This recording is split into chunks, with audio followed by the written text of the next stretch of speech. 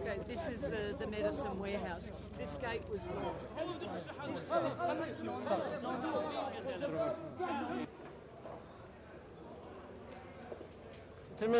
I have seen only a fraction of damage. This is shocking and alarming.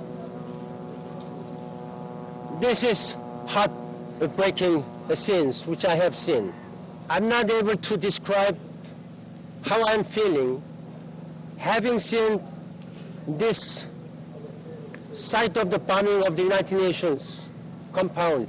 This burning, it is still burning. It is an outrageous and totally unacceptable attack against the United Nations.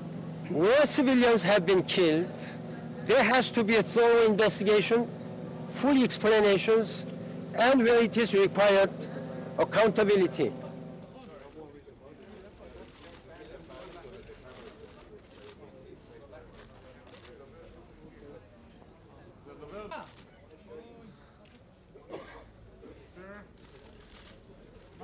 Now that ceasefire is agreed, I believe, and you know that this ceasefire is very fragile.